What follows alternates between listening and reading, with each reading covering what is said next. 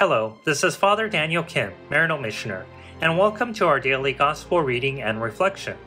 Today's Gospel reading is according to St. Luke, chapter 6, verses 12 to 19.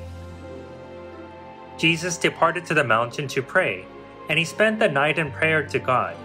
When day came, he called his disciples to himself, and from them he chose 12, whom he also named apostles: Simon, whom he named Peter, and his brother Andrew, James, John, Philip, Bartholomew, Matthew, Thomas, James the son of Alphaeus, Simon who was called a Zealot, and Judas the son of James, and Judas Iscariot, who became a traitor.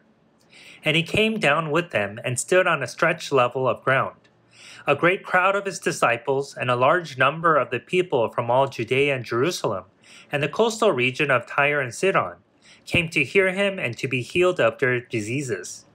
And even those who were tormented by unclean spirits were cured.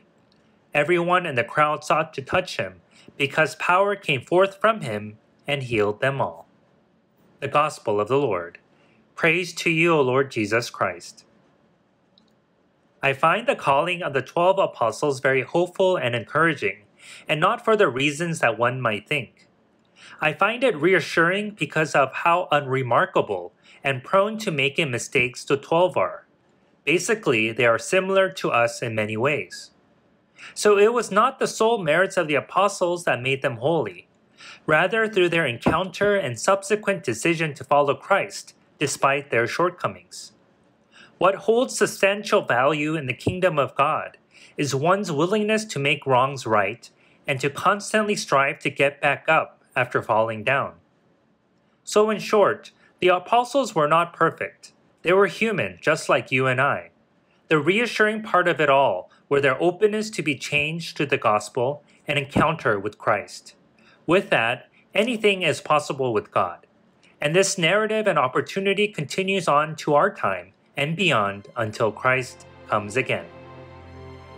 Thank you for listening to today's Gospel reading and reflection.